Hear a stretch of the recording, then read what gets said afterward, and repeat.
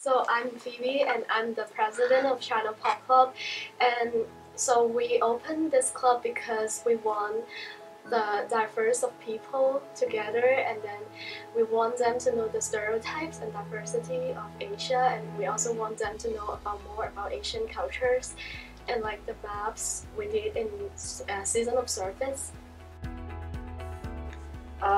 So for our season of service, Child Pop did a map quiz on the Asian countries, including the Pacific Island countries.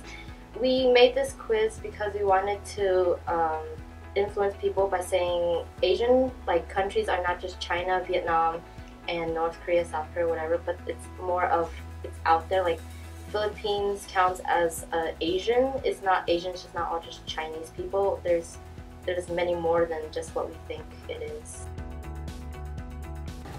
Maybe this can give out notice to people saying that don't think too high of Asians, don't think that they're like a computer or something, like they know everything. And just because they can't pronounce words right doesn't mean they're not trying, because they're trying so hard not to humiliate themselves in front of people, but they feel humiliated because people are laughing at them. And I feel like maybe this can give people a notice to not do that to people a lot more. I think the end message here is to not just stop prejudice against Asians, but against anyone who might seem different by the language barrier or of other cultures, just because they have a different skin tone or they have a different accent.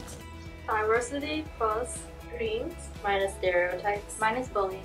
equals the authentic American dreams.